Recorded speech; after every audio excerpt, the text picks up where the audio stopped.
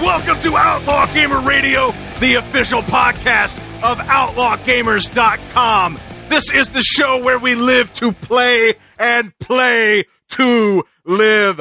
I'm Brent Adams, joined by a man whose only holiday wish is to receive a fax this Wednesday informing him that he is fired, Mr. Lauren Baumgarten. Lauren! What's up, Brent Adams? And why would you want to receive a fax on Wednesday informing I'm not sure. I'm trying to think. Why would you want I'm trying to think what happens on Thursday. I know what happens on Friday. But what happens on Wednesday is Doc Brown and Marty come to the future from 1985. Oh my God! And it would be the perfect Back to the Future tie-in if Lauren Baumgarten, one of the few people in North America to still own a fax machine, received a "You're Fired" fax, just like Marty of the Future. I guess if you've never seen the Back to the Future trilogy, I have just spoiled a big... that is the crucial... that's basically, Darth Vader telling Luke, "I'm your father," in Empire Strikes Back. That is how big a moment that is in Back to the Future 2. Is it the 21st? It is. It's October the 21st, 2015. For some reason, I thought it was the 20th. In 2 days. 2 days from, that's right. From right yeah, now. That's right. So it's, as if it hasn't already been a big Back to the Future kind of month, it's going to be a big Back to the Future kind of week, let me tell you. That is a true story. That's true. I would like it that. And our first story, Brent. It's almost like we planned this. It's almost like we planned this. Our first story. We have a lot of garage this week, Brett. We're trying to be fast and loose with the show. We're trying to let it sort of play out naturally. That's right. And so this week we didn't really have a clubhouse topic necessarily. Nothing jumped out at you and I. So we're doing, but there was like 15 of these, or not making that up, but there were a lot of stories in the garage. So we're going to be spending a lot of time in the garage this week, starting off with something that I just think could not be doper, and that is Rocket League put out a video, a teaser for their Back to the Future car pack. It's almost as if they knew we were going to need an intro this week and decided to supply us with the ammunition as the leaping off point. Yeah, so Rocket League's getting the fucking flying DeLorean. As if Rocket League couldn't get any better, they got a fucking flying DeLorean. Yeah, I don't even know what to say. I just thought it was the coolest thing ever, and it will very likely get me back into Rocket League for a little while. Right now, I'm like, okay, I guess you're Back to the Future fans. You like the flying DeLorean, but if they really, really wanted to prove themselves to me, they would have referees on hoverboards, and then also, all of the scores this week would get jacked on account of some jackass with a sports almanac somewhere betting successfully on all the matches. That's right. I'm very excited for this, Brent. Can't wait to see it play out. I have a feeling there will be people buying it from this very website. Something else I imagine people picking up this week is the new GTA Online DLC Lowriders. GTA Online Lowriders is going to add a whole bunch of new content to GTA Online, including, as the name might suggest, the ability to customize your ride. You can throw in customized engine blocks, velour, leather, and other kinds of interiors, custom air filters. You can actually install hydraulics and rims and custom steering wheels and shift levers, all the kinds of things that your car modder would want to get their hands on. And then in addition to all of that, Lamar, who remains one of my favorite characters in GTA 5, is going to dole out a whole host of new missions, which I guess is connected to him sort of climbing the criminal food chain.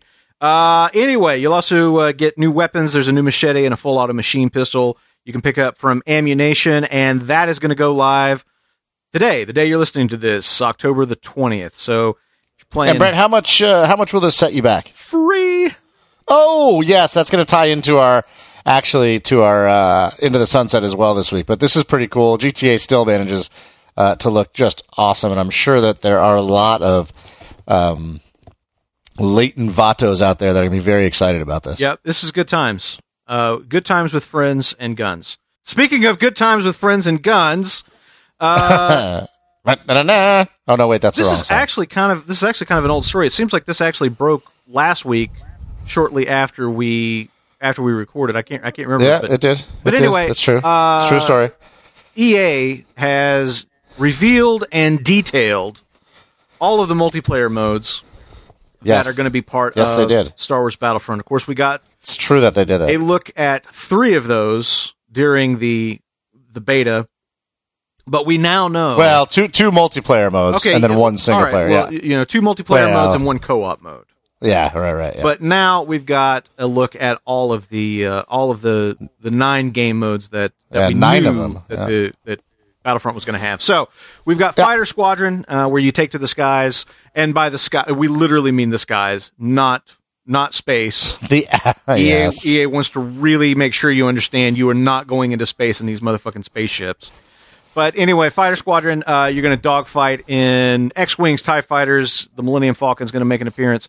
You've got Supremacy. Rebels and Imperials fight for control of 5 key points in a 20-on-20 clash. This is going to be some of the biggest maps in Battlefront, they say. You've got Cargo, a thrilling tug-of-war experience for Capture the Flag fans. Cargo challenges your team to capture cargo boxes from the opposing team and get the loot back to your own base. You've got Droid Run, which is a 6-on-6 fight to capture and hold on to 3 of the Gonk droids. You've got the Walker Assault, which was in the beta.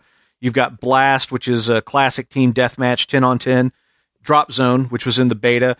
Then you've got Heroes versus Villains, which is a mixture of the heroes that we know are going to be in the game, like Luke Skywalker, Darth Vader, Boba Fett. And your team has got to try to keep your hero alive. And then sort of on the other side of that, there's also a hero hunt mode where you're going to have 7 players going after one hero. So as an example, like 7 Imperials going after Luke Skywalker, one lucky person gets to be Luke Skywalker, and all 7 people are trying to get him. So if you want to be Luke, then you have to take out Luke, and then you become the hero. But then, of course, everybody's hunting you. So that's it. Very similar to what Riddick did a while ago. Yeah. Which I thought was, I mean, honestly, that's probably about as good a game mode for at least that style for Battlefront as one could hope for, as far as incorporating those iconic characters.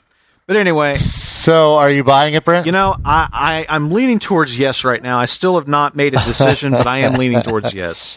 So I had the conversation with my friends. So there was I can't remember if it was Green Man Gaming or where it was on sale for $45. And we called each other and we were like, so $45, I don't know, should we do it? And my buddy was like, you know what? Battlefield 3, Battlefield 4, if you said $45, like I wouldn't have even hesitated for a second. And just the fact that we're talking about this tells me that maybe it's not right for us. And so I think we're going to hold off. I know, like, everybody and their mother is like super annoyed by their stupid fucking $50 season pass that they're offering, which you can only get actually right now if you buy it as the Digital Deluxe Supreme Deluxe Ass Edition. Yes.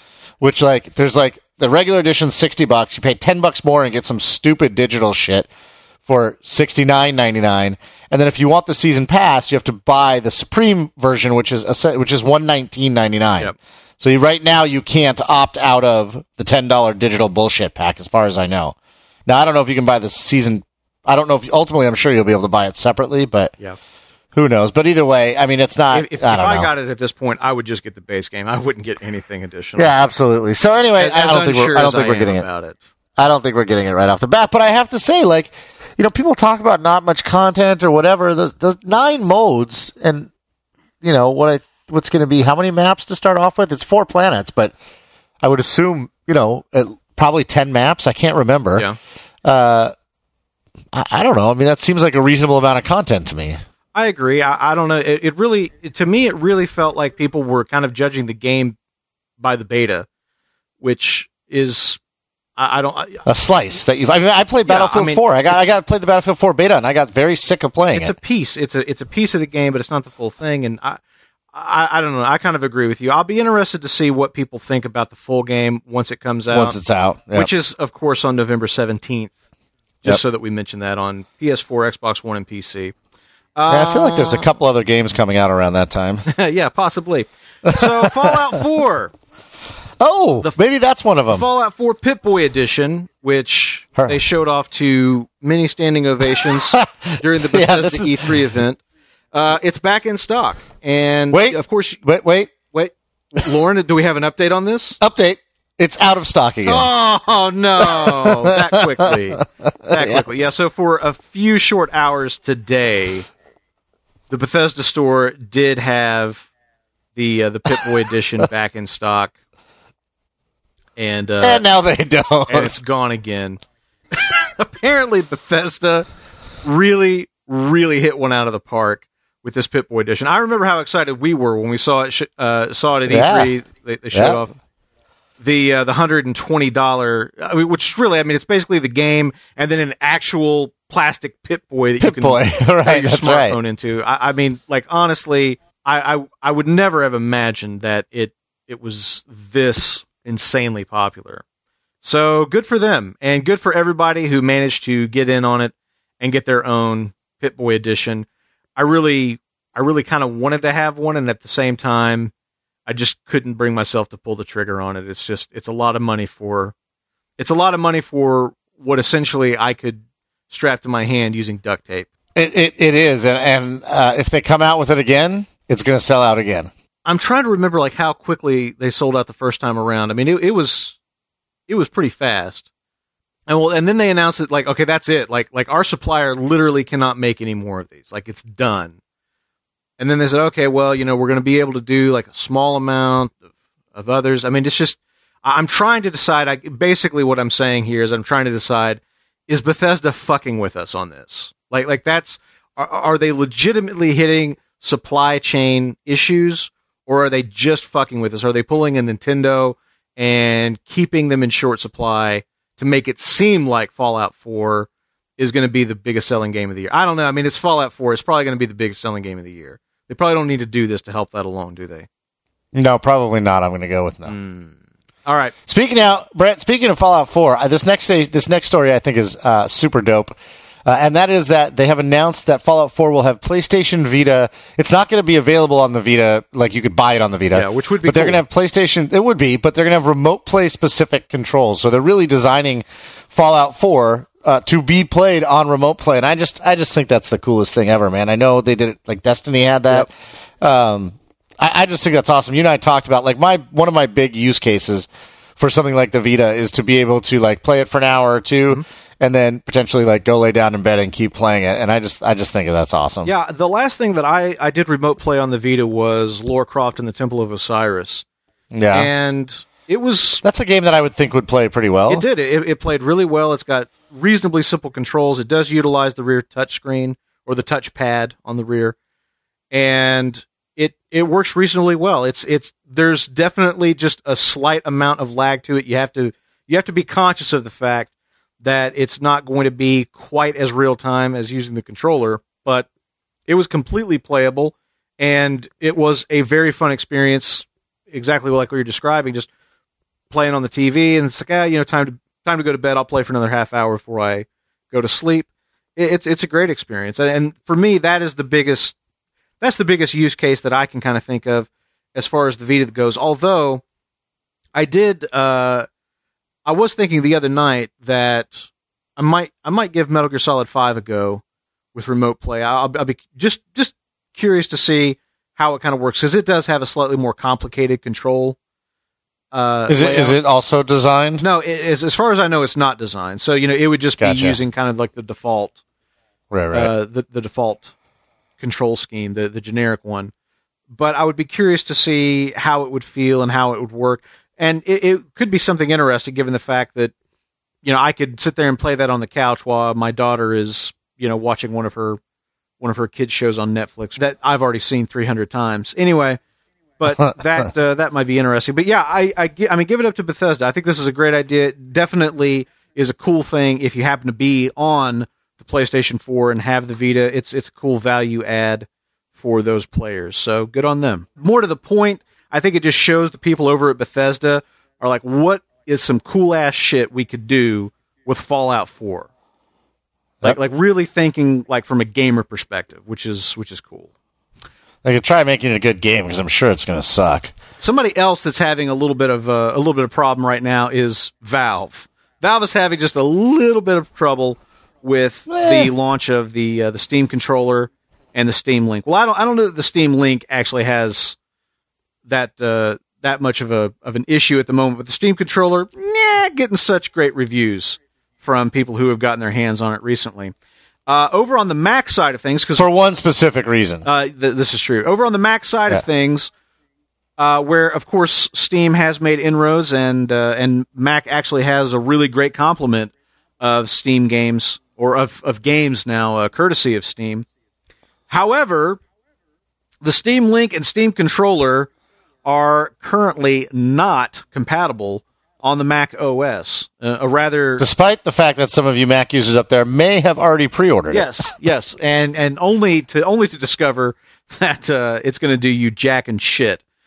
But Valve does have a solution incoming. They are working on the compatibility issues. They're going to get it sorted, and as a way of an apology, they're giving you every Valve game ever, now and in the future. Yes, you heard me correct. You are going to get the Valve complete pack, essentially, which they ordinarily sell for $100, and it includes all Valve-made games, present and future, as an apology for the Steam Link and Steam controller not working right now on the Mac platform. So I have to say that while it certainly seems like, since Valve's made such a big deal about gaming on the Mac, and they went through all the trouble of porting their games over, and they've encouraged developers to make games available on the Mac, and so on and so forth, it seems like it would have been a priority enough that the damn thing would have worked the day that they released it, well, which I guess technically they haven't actually launched yet. It's November the 10th. But anyway, I would have thought that they would have made this a priority to get it done. But in lieu of that, I have to say that I think that giving away all their games ever is actually it's actually a pretty good gesture. Of course, that ignores the fact that you probably already own all these games because you picked them up for 75 cents a piece during one of the Steam sales. And if they give them to you, it's not like you can play them on the TV you wanted to play them on. No, I agree with you, Brent, that it is. Well, I'm curious what the future games are. Like, is it every future game ever? Is Valve telling you that? It doesn't matter, because it's going to be Half-Life 3, and that's the only one that really matters. Right. That's basically what this is. They're giving you Half-Life 3. Or is Valve saying to you, we're never making any more games, so fuck you.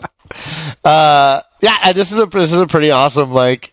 I mean, especially if you don't have a lot of their games, it's a pretty awesome gift for screwing up. And as you said, of course, the refund as well. But,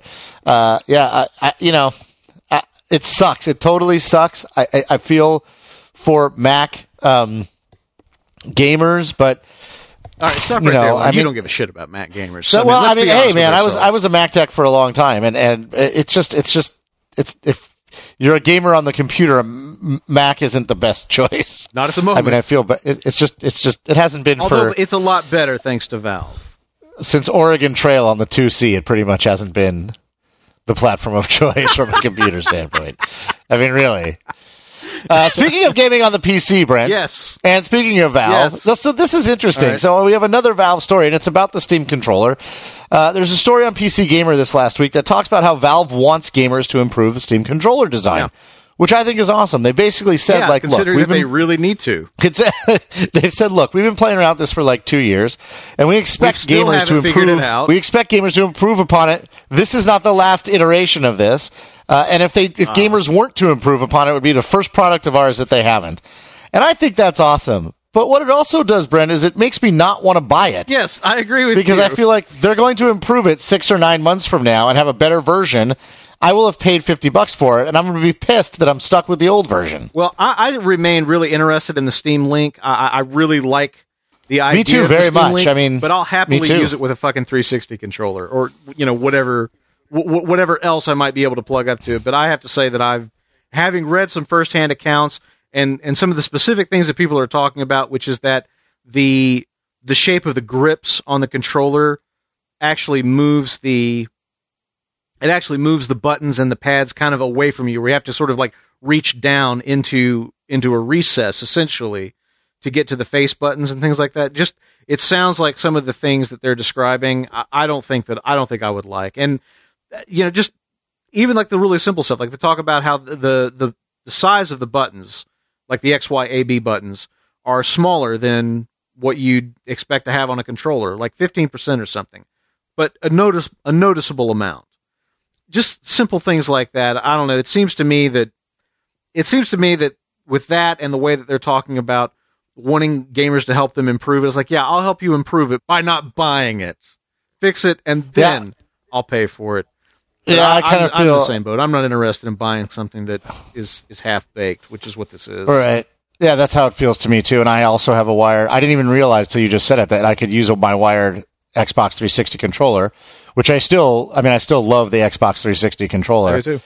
And I'm happy that one I bought for my PC has plenty long cord for me. The games the thing I want to use the Steam Link for is to be able to play the games that are... TV friendly? TV friendly, yeah. Like I'd play an Assassin's Creed game or, Splinter Cell, like a third-person stealth game or even, Metal Gear Solid or whatever. I still have no interest in trying to play Battlefield 4 or Titanfall on the TV using a controller that's supposed to emulate the accuracy of the keyboard and mouse. I'd rather use the keyboard and mouse for those games. And so I'm perfectly fine using... I didn't realize the wired Xbox 360 controller would work, and now I'm even more encouraged to buy the Steam Link. Yeah, I read a first impression, a hands-on first impression using the Steam Link with the controller, and they were talking about using two Steam controllers and then a 360 controller, and they were having some problems. Like he kept wanting to assign the 360 controller as like the player one controller, even though that should have been one of the Steam controllers, and just right. All kinds of little issues like that. I mean, that's basically just software stuff that might need to get tweaked with an update or something. But and that's all fine. Like those kinds of things would not necessarily scare me off, but just hearing the consistently negative reviews about the shape of the controller and just how they don't feel that Valve has really accomplished what they set out to do with the controller, which was to make a controller that would emulate the precision of mouse and keyboard, and that they have not succeeded on that. And I guess right. that's the thing for me, is that I feel like if the controller shape was not good, if the buttons were too small and you put this thing in your hands, like, wow, it really feels weird and not at all like the controllers that I'm used to. But when you use the thumb pads and you get everything dialed in just right, it's amazing. Like, it's a transformative experience, and you just wouldn't believe the kind of things that you can pull off. You'd never imagine a controller can do the things this can do. If I was reading those kinds of things, then I would feel a lot more... I still don't know that I would necessarily buy one, but I would at least feel like Valve they were going to nail this down, like on the next iteration. They were going to change the shape, make the buttons bigger, whatever. Right. But it just seems like the fundamental thing the controller was supposed to do has not happened. And so, I don't know, like at this point, I'm just starting to wonder if the whole thing is just a wash. Yeah, I mean, that obviously remains to be seen as they iterate on it, which is why I won't buy it. Yeah, well, and I guess I don't begrudge them for... I don't know. I don't begrudge them for trying, but there is just something slightly... But do you think... There is something slightly funky about...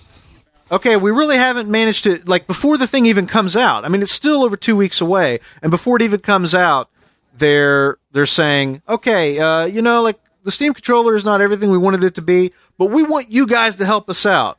We want you guys to help us out and make it better. It's like, send me a free one, and I'll tell you all the ways you can make it better. But don't ask me to buy it. That's the weird double-edged sword, Brent, because we all get annoyed, like, Apple puts out a new phone, or everybody does, not just Apple, I'm just using it as an example, puts out a new phone when they know that 6 months from now they're going to put out the same phone with like 3 tweaks and a 16 extra gigabytes, and, they're going to charge you extra for it or whatever. And so, we want them to be honest with us about their plans, but then they're honest with us about their plans, and we're like, well, fuck you for telling us that it's not, that you're going to put out another one. But at the same time, I do feel, it does feel weird to say pay full price. Like if it was a $30 controller, like, hey, let's put this out at $30, and see what people put 10,000 of them out there for free or whatever, and let people iterate on them and let's see what happens. But selling it, that's a full price controller, obviously.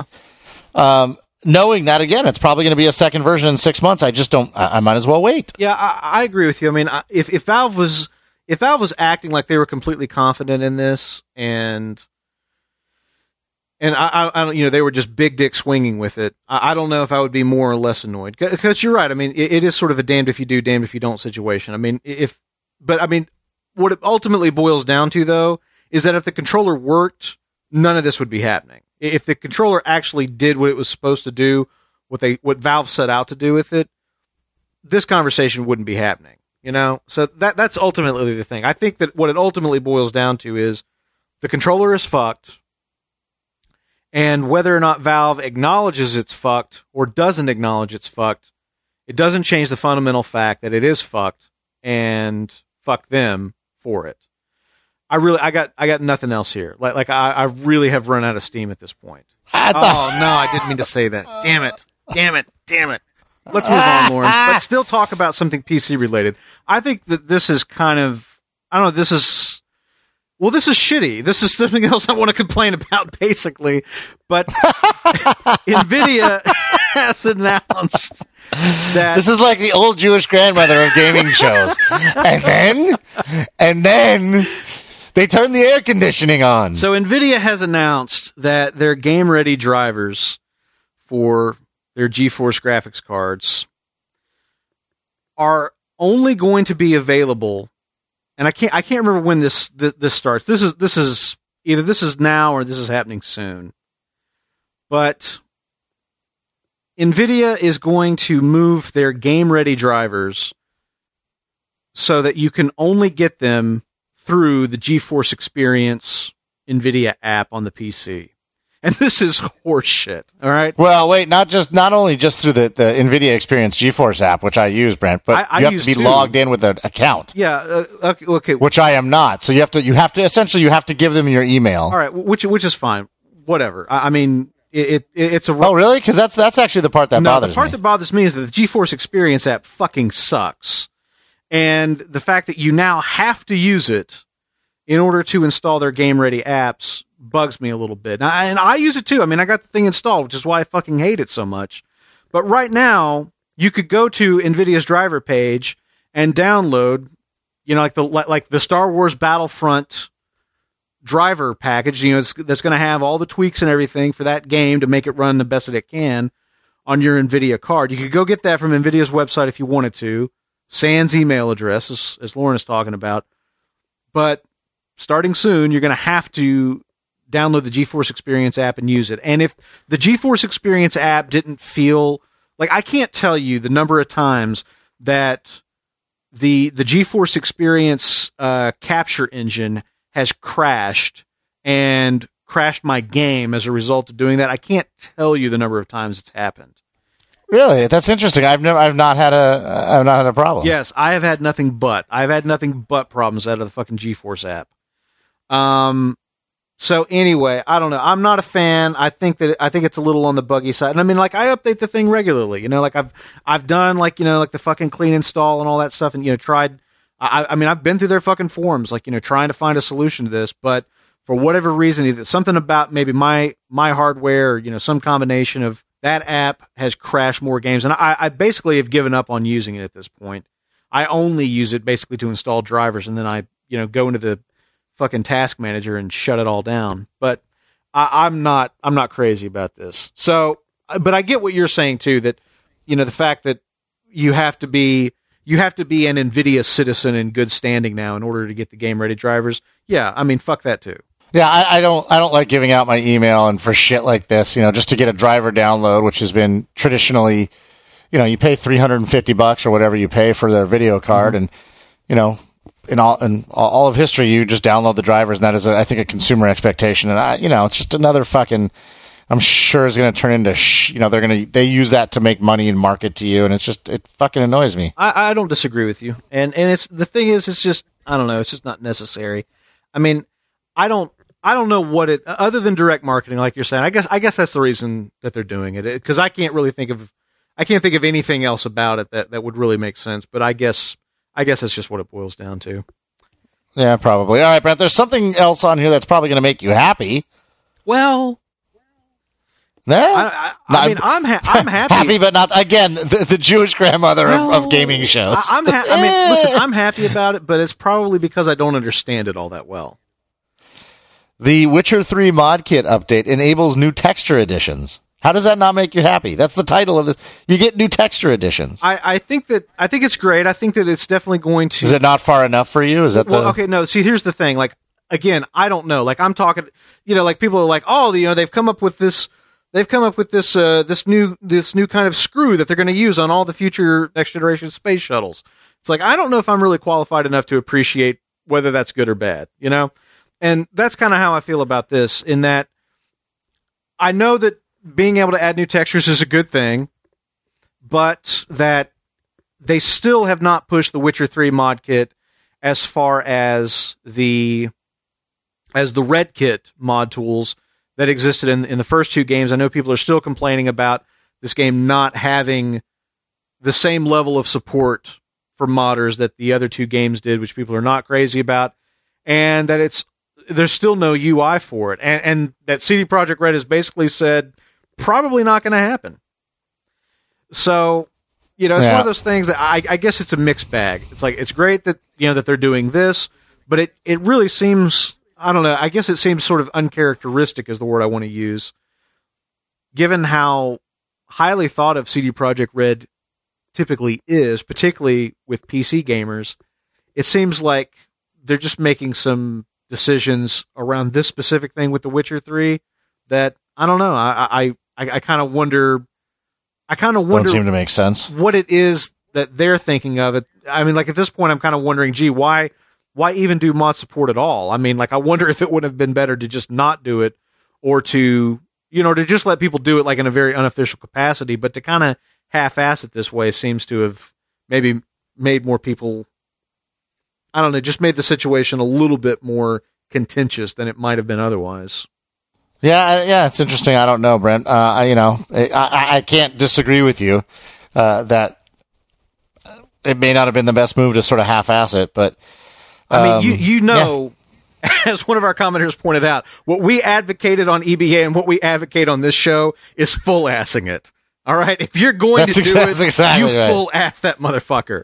That is exactly right. All right, Brent, next up, happy birthday. Speaking of somebody who full-assed it, is Nintendo. Happy birthday. That's right. On October 18th, 1985, Nintendo of America released in limited quantities the Nintendo Entertainment System, which was a big gamble at the time, because you have to remember back, this is the post-Atari crash of 1983, I guess, and video game consoles in the American market were an uncertain prospect, I guess would be the fair way to put it.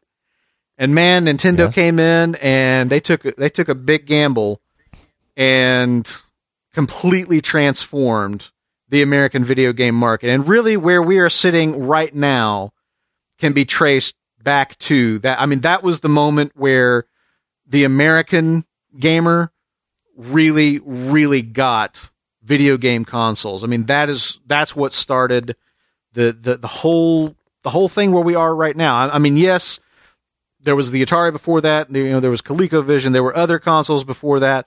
But who knows where it would have gone if Nintendo had not come in when they did. And so, but the point that I'm making is that the Nintendo Entertainment System was a great console, but I think it's also pretty clear that it was a pretty important console and laid the foundation that we are standing on right now.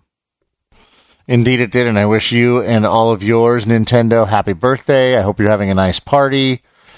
Yeah, absolutely. This is not a system. I'm ashamed to say this. I did not own the Nintendo Entertainment System. Yep. Nor did I intend. There was, I believe, a version of it that was pretty super. I did not. I actually played my Intellivision until I played my Intellivision until 2004. So I don't. And then I switched to the Atari 2600. No, this is awesome. It's hard. It's so funny. It's hard to believe. To me, 30 years. It just seems like more than 30 years. It seems like so long ago that these consoles laid the foundation for, again, what we know, and we've come so far, and we're on the verge of virtual reality, and it's pretty impressive. It is interesting that we're sitting here talking about this, and this is just a little personal anecdote, but the guy that I was friends with during that age that actually had the Nintendo. I had the Sega Master System first, and then I got the Nintendo. Yes, I also had Sega. I got the Nintendo later, but my friend Nick had the Nintendo Entertainment System, and so that's really where I got my first taste of Nintendo. And I've talked about this on the show before, but he and I are the ones that played Contra ad nauseum, Excite Bike, and all that. I played The Legend of Zelda to completion on his Nintendo Entertainment System. We played Metal Gear together on his Nintendo Entertainment System. And it's interesting that we're sitting here talking about this because I've mentioned Nick on the show a few times, sort of talking about our formative game experiences, and I just reconnected with him on Facebook. Interestingly enough, I looked him up, and we've been talking, and we might end up seeing each other around the holidays this year. He's going to be in visiting his folks, so it's just, I don't know, it's just kind of interesting because I've been thinking about him lately, and of course, thinking about him inevitably makes me think about those early years playing Nintendo games. So it's just a kind of a happy nostalgic feeling all around for this. That's awesome. All right, Brent, also Nintendo related. I don't know how we got all of our stories in twos this week. It just sort of happened. So not only is this the Jewish grandmother of game shows, it's also the Noah's Ark of game shows. We should really try to turn this into a game show. You know what I mean? There ought to be. Oh, the game show of game shows. There ought to be hey, that would be like a fucking cool a game show of game of game shows, and it there would be prizes. You'd have it's the game show of games show. If we could get David Hasselhoff to host it. Oh my God. We would boost our listeners from the current listenership of 15 to 27. Easily 45. That's right. Yeah, 45. Let's aim high. But anyway, we gotta pitch that. We gotta come up with what the format would be, and of course, you'd have to give away new cars, but they're all mini, Dodge Caravans or something. They're always useless. But anyway, I like it. The game show of games show. I like it. Let's go back to the story. For the love of God. Yes, Nintendo. Yes. Wall Street Journal had an article that Nintendo NX. The Nintendo, that's a working name, right, this Brent? is a code name for whatever it's going to be. It has to be. The Nintendo NX will be a console and a handheld with industry-leading chips, Brent. So this article, which is originally was from the Wall Street Journal and comes to us via Polygon, basically says two things. A few things. Number one, that Nintendo has committed to talking about the NX in 2016, though that is not new. Number two, that they will have industry-leading chips, meaning there were complaints from the Wii U that the chips, even in the Wii U, were not competitive with their competitors, Sony and Xbox at the time, and that they needed to be creating better hardware. And number three, that the Nintendo NX will be both a console and a handheld that you could take out on the road with you and play on the road independently, and then also use with the console system. I'm very intrigued by that aspect of it. I think that there is an opportunity here. I mean, given how powerful mobile chips are, and you look at every time Apple rolls out a new phone, they're bringing game developers up on stage to talk about the power of their new integrated chips and all the things that they can do with their graphics engine and so forth. And it does seem like there's a lot of raw power available in some of these off the shelf chips now, and that a company like Nintendo could really leverage that, given the fact that they have such a strong track record in handhelds, given the fact that the Wii U has probably not been the console that they wanted it to be. I have to say that I don't necessarily see this as an act of desperation, which I have seen some people make comments to that effect.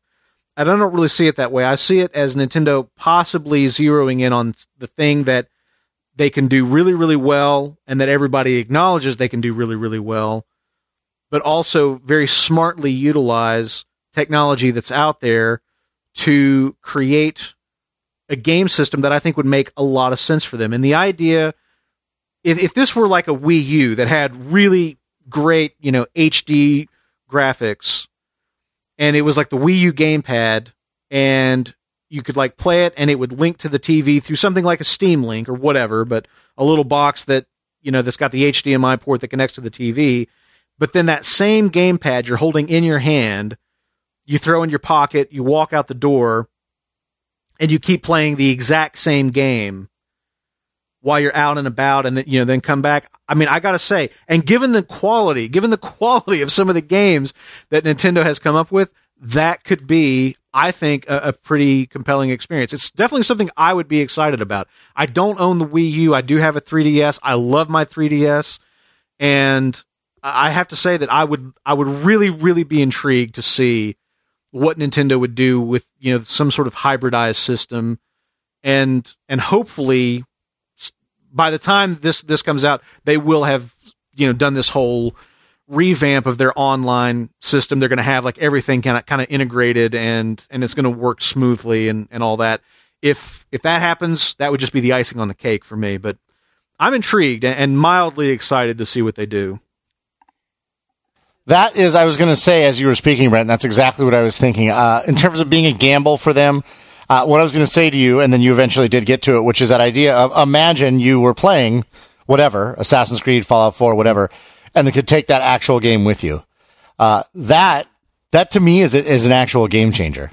I mean, that literally, like, that's something that I'm not a Nintendo fan. I have no interest in Nintendo, but obviously the Wii U has most of, I believe, the major games, that are out there. Not all of them, but most of them. And I think if they were to create something like this, that would be very, very interesting to me. The idea that I could take those games and go mobile with them. I wish Nintendo the best. I really do like the video game industry with them in it more than I think I would like it than if they went the way of Sega. I don't want that to happen. So I hope that they are able to find something that really works for what they want to do as a game company and that people really get excited about. And I think this might be on the right track. We'll see. Yeah, I agree. It's interesting. So last up, Brent, in the garage, in the very large garage this week. A somber story. It is a somber story, but I'm actually intrigued for you to tell me why it's news. Well, I guess really, I guess really more what it is, it's sort of the reckoning. It is the recognition that the event has finally happened, that Hideo Kojima has in fact departed Konami. Of course, this is not a surprise to any of us, but the New Yorker reports that October 9th was Kojima's last day at Konami, citing anonymous sources who attended a farewell party at Kojima Productions, and that he's officially out. He's officially out and moved on. And I don't know. It really is the end of an era. And I have to say that as I've been playing Metal Gear Solid 5 quite a bit lately, and as I'll be talking about a little bit more in just a second, it has really been on my mind lately, like what this guy has created in the way of a legacy for this particular game franchise, and then for himself also.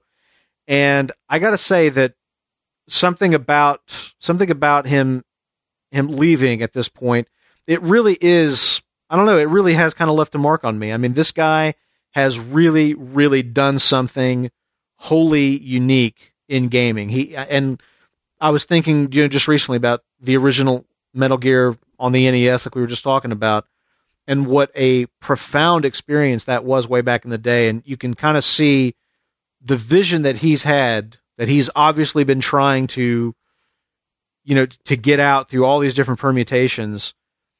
I don't know. I've definitely got like sort of a mixed history with Kojima and my level of appreciation for his work, but him leaving Konami, I got to say, it's stirred a bit of something in me, and I'm kind of sorry that things have gone the way they have. Indeed, I'm not. This doesn't resonate with me in the way it resonates with you. Obviously, Brent, I haven't felt particularly close necessarily to Kojima's games in the past, but I do certainly, obviously, know and respect him as an icon in the industry. And while this does not come as a surprise, it does sort of put a nail in the coffin. But I have to say, as somebody who's not necessarily been an ardent follower, supporter of his over the years, I am very interested to see what he does after separating himself from Konami, and see if maybe this doesn't open up some new creative avenues in his life, and hopefully he can continue to bring us more amazing games. Well, I can say with confidence that given how hugely successful Metal Gear Solid 5 has been, and the fact that he's a free agent now, I would say Kojima can pretty much do whatever the fuck he wants at this point.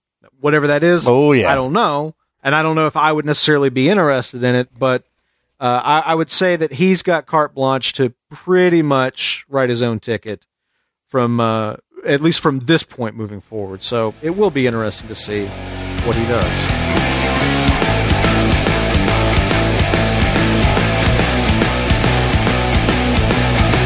All right, everybody, we are going to skip the clubhouse and go straight to the road this evening and talk a little bit about the games we've been playing. But of course, first, we will visit the poll results from last week's discussion topic. Lauren, would you care to share those? Absolutely, Brent. So the conversation we had last week was about Jim Sterling's video concerning aggressive apathy. And you asked the question to the community, what's your take on Jim Sterling's rant concerning aggressive apathy? And here's how it shook out. Coming in last place with 8% of the vote. It's already here, and there's nothing we will do to change it, especially criticizing gamers. Coming in second place with 10% of the vote. I don't think it's as terrible as he thinks. Pick your battles. Coming in at 26% of the vote, I agree, but it's impossible not to get fatigued by the constant shenanigans. And with 56% of the vote, he's right. We have to keep up the pressure constantly. And he's talking, of course, about the constant DLC and pre-ordering, all the things that we don't like, and how he gets yelled at for talking about them over and over and over. And I personally would agree, Brent. I say we keep talking about it until something changes for the better.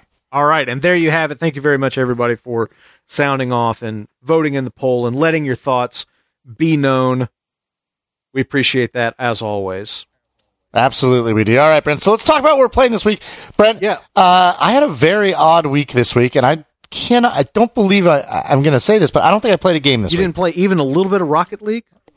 I didn't play. I played no games this week at all. I just had a crazy week at work, and I was working late all week and up early and all that stuff. And so I did not play this week. I watched about 20 hours of Assassin's Creed videos, if that counts. But and really just the same sections of the game over and over and over again. That almost sounds like a form of torture utilized by the Spanish Inquisition. I did not play a game. So it's just going to be you this week, Brent, talking about a game that I believe you've played a little bit of over the last few weeks, Metal Gear Solid 5. Yeah, Metal Gear Solid 5 is the game that keeps on giving. And the thing that I want to talk about specifically in relation to Metal Gear Solid 5 this week is how the game keeps managing to reinvent itself and reinvest me in it.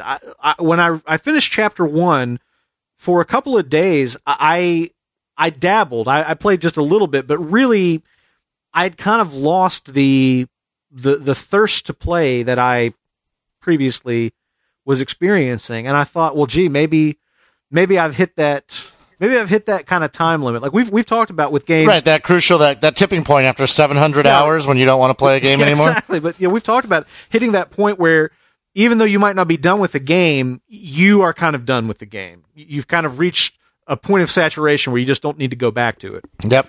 Particularly in open world games. And I was beginning to wonder if maybe I'd hit that. Like maybe Chapter 1 had given me everything I needed from Metal Gear Solid 5. But I am back in it full force at this point. And really what it comes down to is the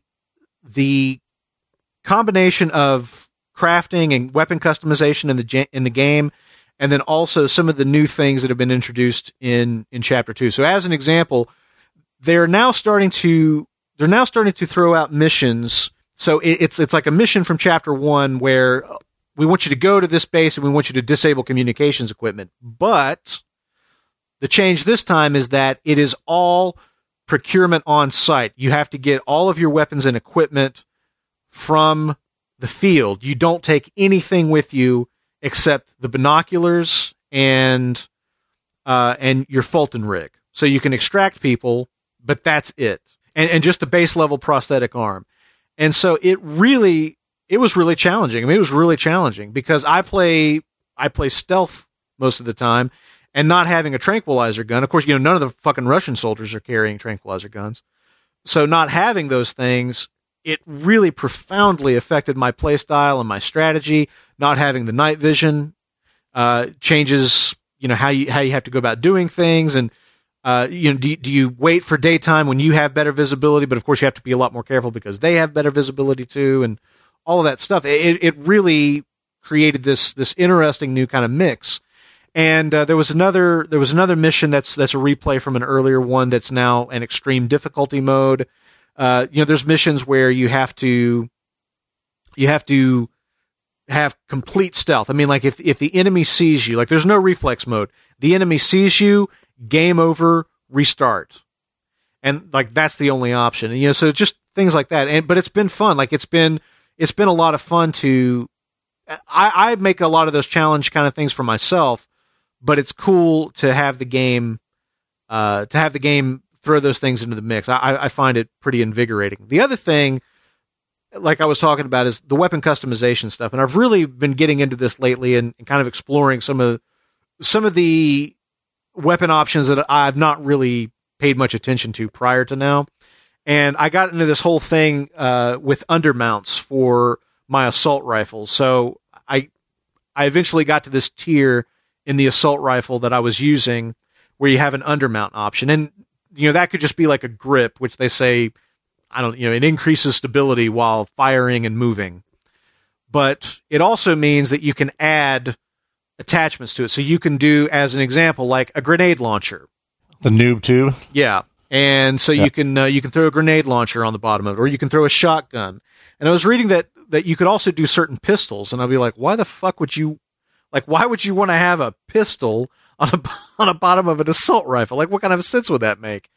And so I was doing some reading, just trying to figure out, like, well, okay, which weapons can you put into an undermount? And I read somebody online was talking about how they were using a non-lethal assault rifle, like one of the stun assault rifles. But then they had a lethal handgun on the undermount. They were saying that basically they had like a completely non-lethal loadout, but they had the handgun on the undermount just in case they needed to kill somebody or wanted to or whatever.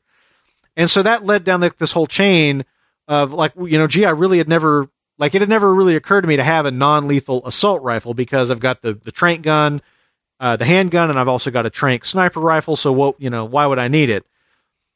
And it was just one of those things I kind of filed away, like, oh, well, I guess, that's interesting. Maybe I'll develop that non-lethal assault rifle at some point. But one day, yeah. What kind of set this whole thing off and got me moving along this path is that I unlocked the water gun. I unlocked the water pistol, which you do this mission at some point, you help some kids out, and as a result of that sequence of events, you get the ability to develop a squirt gun, basically.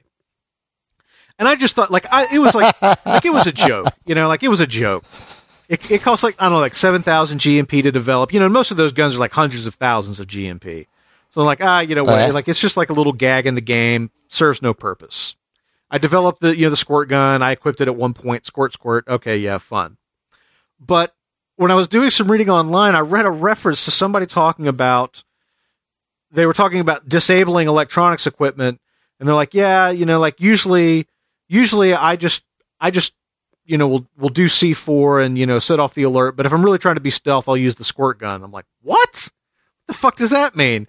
And it suddenly kind of went off of like, short out. You're like going to squirt like the electronics equipment. It's going to like short out and fry. And so like I try it. Like I go on a mission. I get the squirt gun and I'm like, I'm squirting it like this communication rig or whatever. And it's like not doing anything. And I'm like, oh, what the fuck is he talking about? And then I'm looking at the thing. I'm like, well, it does have like this ventilation grill here on the side. And so like I aim specifically at the little ventilation slits and squirt. And it just immediately like, and like, you're kidding me.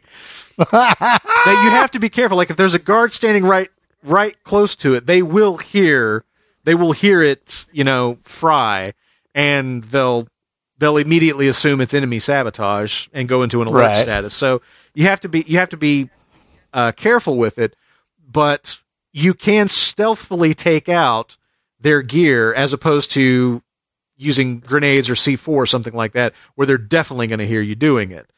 And so now I'm going around with the squirt gun, so I can be all stealthy and, take out their power systems and things like that. But the thing is, it really changes my loadout because I no longer have the tranquilizer pistol, which I use heavily. And I finally got the tranquilizer pistol that's got the increased penetration that you can take out light bulbs with. And so now I've got the squirt gun instead, and so it's different. Like, you really have to be, like, you go into reflex mode now. Like if somebody sees you, you gotta have another weapon equipped, because turning around on them and hitting with that squirt gun is not going to do a whole lot of good.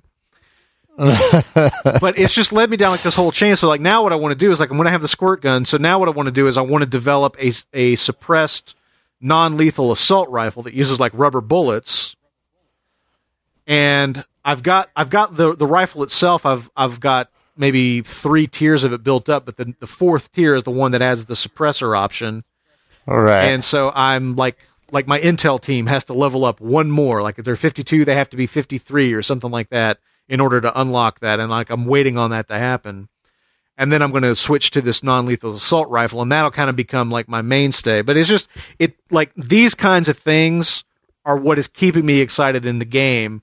And of course, I got to go out into the field and use this stuff. And of course, I've got to, recruit more guys to level up my intel team and all that. And it's just this big cycle that keeps working to keep me interested in the game. That's awesome, man. When you talked about this, I can't remember now if it was last week or the week before. When did you switch over to Chapter 2? Last week, I think, was when I talked about finishing. Was Chapter it last week? 1. Yeah. And the response on the website, if I recall correctly, was somewhat tepid. So I was curious to see how you would continue to enjoy episode 2. That's awesome, man. Thus far, I really like it, but I like it for different reasons. Of course, now, but here's the thing to remember, though. But that's kind of the point, no? Yeah, it is. But also, the thing to remember is that a couple people, did tell me that they're like, well, the story is much stronger in Chapter 1. And honestly, it was like, I could give a shit about the story. I mean, like, I'm not playing this fucking game for the story. I'm really not. It's one of the few games that I am really playing purely for the gameplay, purely for the joy of the game mechanics. And I have to say that the story, not to say that there's not interesting things that have happened, things that have, kind of reignited my imagination for the whole kind of mythos and the legacy of Big Boss and how that folds into the timeline and eventually, becomes the first Metal Gear on the NES, all that stuff. I mean, I have an appreciation for that, but it's completely secondary to the experience of playing. Yeah, that's awesome, man. I'm glad you're having such a great time with it. Now, actually 700 hours in. It's probably close to 2. It's probably close to 2 at this point. Let's head out into the sunset, Brent. My Into the Sunset comes from one of our listeners down in Argentina. Yep. Who I speak with from time to time, and he contacted me to tell me about something that I don't think he realized was as near and dear to my heart as it actually is, and that was that a friend of his created the Shining experience on the Oculus Rift, which has full DK2 support. This Shining experience does. I am a huge fan of the Shining. I am from Colorado. I proposed to my wife at the hotel in Estes Park, the Stanley Hotel, where Stephen King was inspired and wrote some of the Shining. It is a movie that I absolutely love, and so I actually was really hoping that there would be a Shining experience at some point. Now, right now, it's just of Danny riding around in the big wheel on the floor of the hotel. Someday, I hope that somebody recreates the entire hotel from the Stanley Kubrick movie for you to play around in. But it's really cool. I encourage you guys, if you have an Oculus Rift, to check this out. And even if you don't, I encourage you to check out the linked trailer to the Shining experience. It's very, very cool. Now, does the Shining experience, does it like take into account? Did you watch Room 237? Have we talked about the documentary about? I did watch. About all the conspiracy theories. I've stayed in Room 237. By the way, at the Stanley Hotel or the Overlook. The Stanley. No, at the Stanley. Gotcha. The actual room. The actual room that yes. I thought that originally it was like room like 183, and Kubrick changed it for the movie. No, No, it was. I think it was 237. Well, no, it's 237 in the movie, but I thought in the I'm saying but I think room. No, it's a second floor room, and it's either 237 or 234. I can't remember, but yeah. Anyway, but the point is that one of the things they talk about that documentary is how like during like Danny's tricycle ride sequences, there's like some of like the impossible architecture of the hotel. Becomes apparent, and like the way that you'll see things in places as he's riding that based on other geography in the film they're not supposed to be there and stuff like that. I was wondering if the Oculus experience takes any of that stuff into account, like the impossible elevator and everything. Like there's like where the elevators are in the film, there can't be elevators there because there's supposed to be a window there and stuff like that. Right. Yeah, I don't know. I didn't actually check the details to that degree. Few people have, and that's probably healthy. It's probably best that they don't. Probably. Still very cool. Check it out. My Into the Sunset is not game related this week, but it's just one of those cool things that I never really thought would happen. But there's a band called Ghost, which you might know as Ghost BC, but their actual name is Ghost. Ghost BC is just, it's like some thing they had to do for like legal copyright reasons. In the States, they were known as Ghost BC. But anyway, there's this band called Ghost, which I guess for lack of a better of a better way to describe them, I think most people describe them as like a Swedish black metal band. But they have a very kind of retro inspired sound. Like they certainly are like a metal band, but it's more like that kind of like level of aggression and metal that you would have expected from, I don't know, like maybe the 70s as an example. Their vocalist, who's really good, but like sings clean vocals, which is not the most common style you would see in this genre. But anyway, they're fantastic. Like, I'm a really big fan.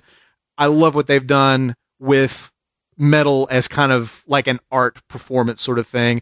They have like a very cool aesthetic quality. Their lead singer dresses like a satanic pope, and they are the most unlikely band to play on national television here on the States, but it is happening, motherfuckers, because Ghost is going to be on the Stephen Colbert Show October 30th, in celebration of Halloween, and I could not be more excited. Like, it blows my mind that this band is going to be on broadcast television in the U.S. I could never have imagined or predicted that this would come about, but I guess I'm not the only person who's getting into them. So anyway, if you're a fan of Ghost, look for them on the Stephen Colbert Show coming up very soon. Very cool. All right. So in our ride-along this week, we have listener Unicorn Commando.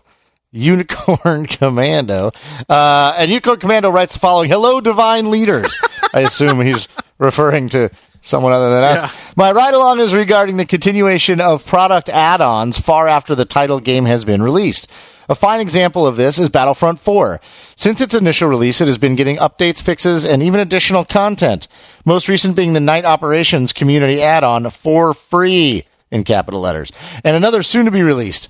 This kind of consumer care should be extended across the board to more developers and creators to not only attract more consumer base, but to also keep longevity of its product going. I found myself playing Battlefield again because of this and was very happy with everything that has been added on to it. On a side note, season passes. Many people have been rather annoyed with these, and I am an individual who finds them to be a great choice. Pay individually when they arrive and pay the original cost, or buy the season pass and get them all the content for one-time fee at a reduced cost if you were to buy them all separately. Great strategy. So, Brent, I thought this was particularly germane. So. First of all, I think it's a very interesting comment, and certainly, season passes. One of the few things that you actually get a discount if you do buy them all together. Very frequently, they're not offering any discounts. Where like if you buy a season pass in the game together, and so if you want something, season passes are a good way to go. Increasingly lately, and this drives me absolutely batshit crazy.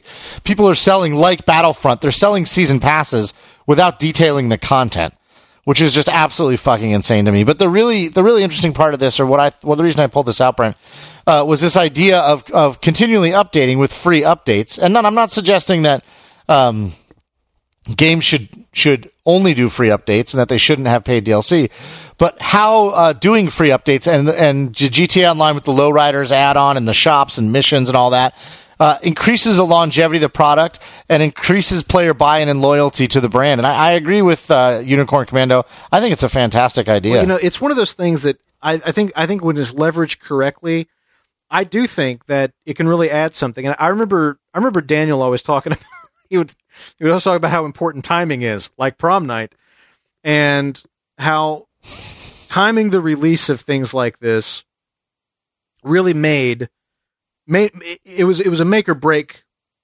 situation for him. And he would talk about how if you time the release of these kinds of updates and things, they will have that kind of reinvigorating effect that I was just talking about with Metal Gear, where it comes along at just the right time, just as you're beginning to wane a little bit, just as the game is starting to maybe get a little bit boring for you. This comes along and re-energizes you and gets you right back into it and gives you reason to play. Now, obviously, he's talking about Battlefield 4, which has been out for a really long time, but I think that is the goal. Hopefully, that is the goal, is to get you re-energized and back into the game and really excited to play again. And I definitely appreciate the fact when they do it with non-paid updates, but if the content is worth paying for, I don't mind paying for it. I didn't mind paying for the Undead Nightmare DLC for Red Dead. I didn't mind paying for the GTA 4 paid DLC expansions, that they put out for it. I'll pay for quality. If I'm going to get something worthwhile for my money, I don't mind paying for it. I think, which is basically what you're saying. It's just, I think that, people are upset when they're asked to pay for something that they don't feel they're getting their money out of, or like they're being asked to pay for just a question mark. Give us your money and we promise it'll be worth it when you get it. And I'm not as enthusiastic about paying for mystery boxes. Obviously, yes, that's true. All right. With that, Brent, I think we're going to call it a show. As usual, we want our listeners to sound off on everything we talked about this week, including our ride-along from Unicorn Commando, Brent's announcement of his good friends, Ghost, coming to Late Show with Stephen Colbert. That's right. The Shining Experience, Metal Gear Solid 5, and of course what we talked about while we were up in the garage, Hideo Kojima's final departure from Konami, the Nintendo NX, the Nintendo Entertainment System's 30th birthday, the Witcher 3 mod kit, NVIDIA's game-ready drivers being locked behind GeForce Experience, Valve and their desire to improve the Steam controller by having you improve it for them, Steam hardware not being Mac compatible, Fallout 4, and its PlayStation Remote for Vita Play-Specific Controls, the Pip-Boy Edition, which is there and now it's gone. Maybe it'll be there again. Who knows? Star Wars Battlefront multiplayer modes, GTA Online Lowriders, and Rocket League Back to the Future Car Pack coming out Wednesday, October 21st, 2015. We want to hear your thoughts about all of those topics and anything else related to gaming. As usual, he is Brent Adams. I am Lauren Baumgartner. And remember, you don't stop playing because you get old. You get old because you stop playing.